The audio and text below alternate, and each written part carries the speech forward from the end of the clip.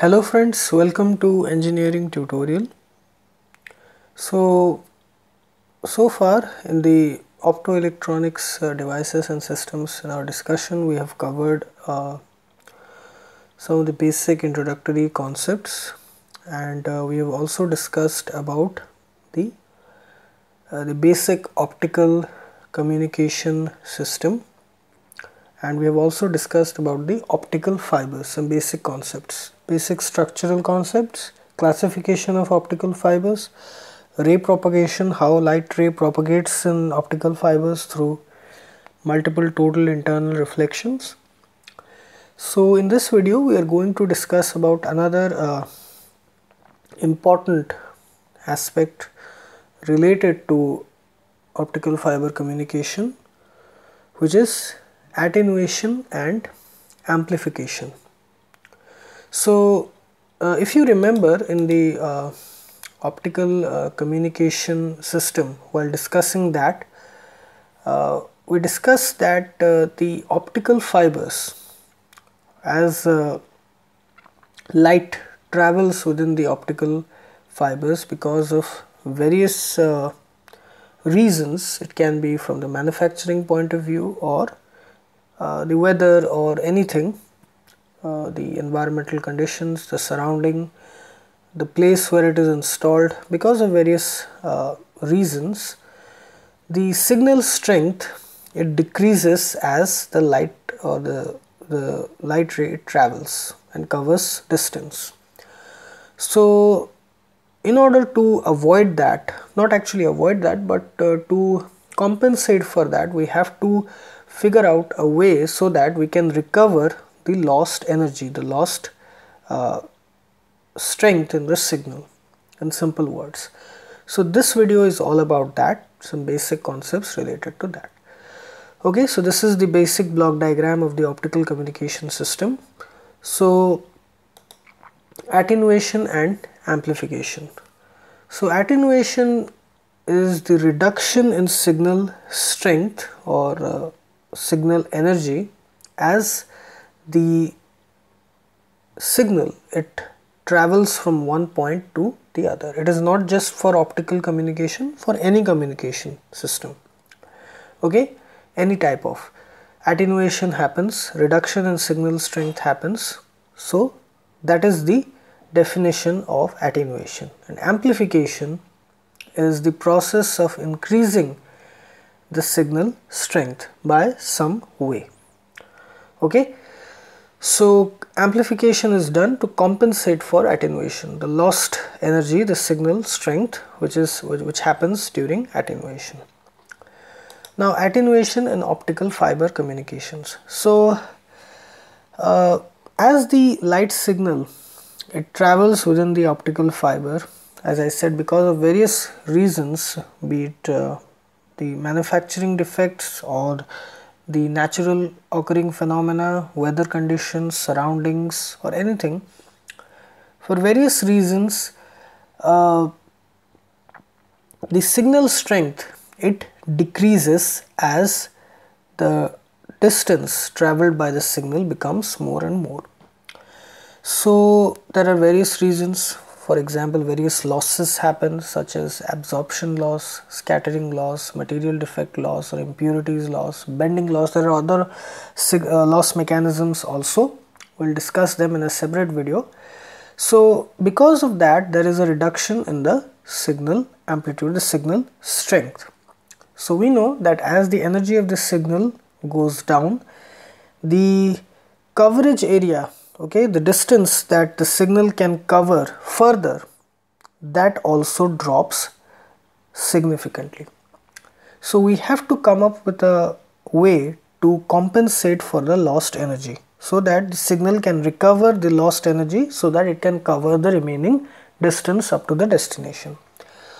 So because of this repeater, the optical amplifiers, they are used, and they are not just there is not just one repeater. This is just a block diagram representation. There are many repeaters that are placed at regular intervals at fixed points in between the source and the destination, to compensate for the lost energy in order to amplify the light signals. For example, let us say the distance between the source and the destination is, let's say, 1000 kilometer, let's say. So it is up to the where to place the repeaters, okay, the fixed in places at fixed points. It can be at every 100 kilometers an optical repeater can be used, or at every 250 kilometers it can be placed, or at 500 kilometers it can be placed. So it depends, okay, on the nature of the communication, the characteristics of the signal, and the optical fiber quality. So all of that comes into play. So the basic reason of using repeaters or optical amplifiers is to amplify the signal so that they can recover the lost energy. So let's say we have a basic line of communication between point 1 to point 3, source to destination. So here we have is the original signal, amplitude value is this much. Now as it travels from 1 to 2, there is a reduction in the signal strength, the signal amplitude decreases.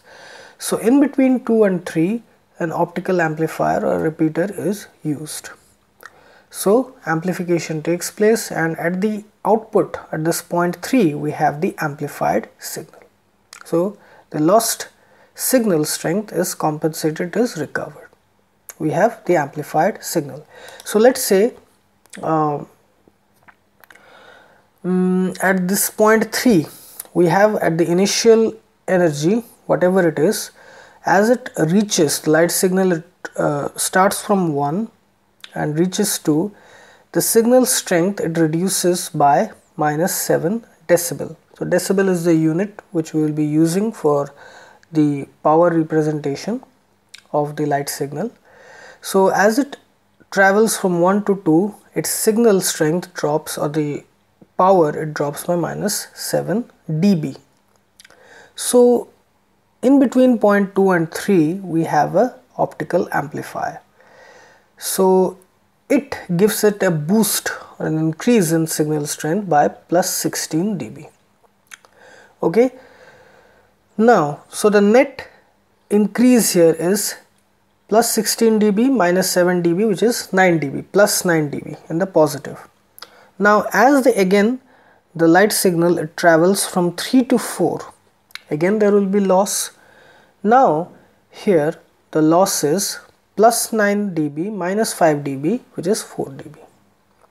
Now if we take this optical amplifier out of the picture, if we do not use optical amplifier, the power loss would be much larger. Here we have a positive +4 dB at the output, at this final point. If we do not use this optical amplifier, it would have been in the negative. Okay, the power loss would have been in the negative. It is only because of this optical amplifier we get a boost of +16 dB. That's why it compensated for these signal losses, -7 dB minus 5 dB, which is -12 plus 16. So we have a positive power output +4 dB.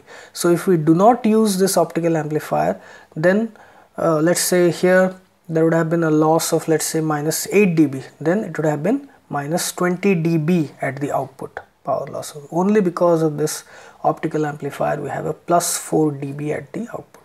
+4 dB is a reference, which is the power at the input +4 dB. Okay, so the decibel unit representation of power. So that is the decibel unit, or dB, is a standard and convenient method for the measurement of attenuation and amplification of power in the optical communication systems. So here why the decibel unit is used, because it has been found that in optical fiber channels, the fiber optics, as signal travels, the reduction in the strength, it happens exponentially. Okay, so because of that, the logarithmic unit is used, power ratio is used. So that is measured in decibel. So the mathematical representation of that is, let us say we have a fiber channel, P1 is at one point, or let's say it's the input side, P2 is the output side. So the power ratio will be the ratio between, in general we will just calculate the output by input ratio, but here as logarithmic unit is used, so we represent the power ratio in dB as 10 log power output, which is P2 divided by power input P1. Okay, so this is the mathematical representation. Another possible way is to represent it in decibel meters. So the logarithmic power ratio, as I said, it gives us a relative indication. Here I did not use how much power there was in point 1, I have not said that. I just said whatever power there was at point 1, we got a loss of minus 7 dB from that. Let's say the power at point 1 was, let's say, 50 dB. So at point 2 there will be a loss of minus 7 dB, and at point 2 it will be plus 43 dB. Okay, so that this decibel, it gives us a relative indication of power. Okay, in order to get an absolute idea of how much attenuation or amplification happens, the decibel meter unit is used. So the power level in decibel meter is represented as 10 log power in milliwatts by 1 milliwatt. That is the representation. The output will be, the unit will be decibel meter. So here 1 milliwatt, that is 0 decibel meter. Okay, now you know that in logarithmic scale log 1 is 0, you know that. So in that way 1 milliwatt, that stands for 0 decibel meter. Okay, so these are some of the basic concepts related to attenuation and amplification in optical fiber communication systems, and the representations of attenuation and amplification power.